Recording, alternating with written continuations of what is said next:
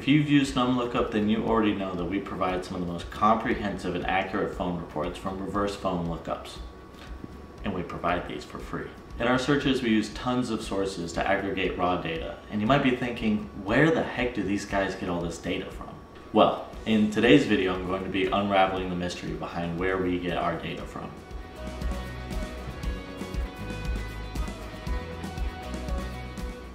Our first and most reliable data source is the phone companies themselves. We have direct partnerships with most of the phone companies in the US.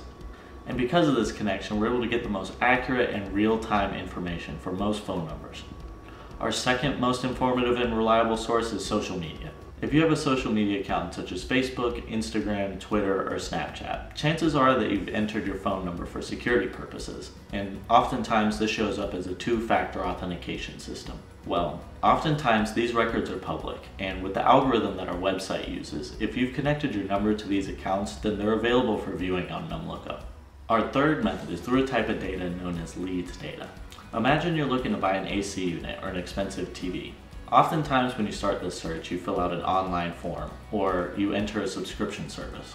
If you've seen one of these forms before and filled it out, chances are this has become public information. Most of this data, commonly known as lead data, eventually gets sold to online data brokers. And while this information isn't always the most reliable, we use it in conjunction with the information that we already have. Our fourth method is through property records. If you've ever bought or sold a property, or even paid a property tax, then the information that you used within that county becomes public record.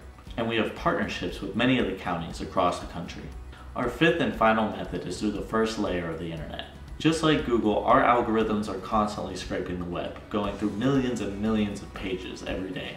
Our models are fine-tuned to focus on phone number information, and so whenever they come across a phone number on any given website, it's pretty good at being able to connect that information to the person that it belongs to.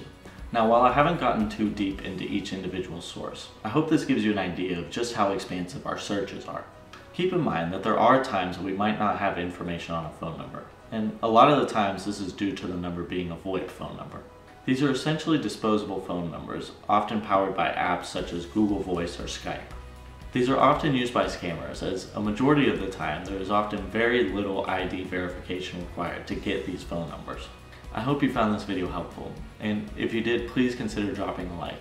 And if you have any other questions, please drop them down in the comments. And until next time.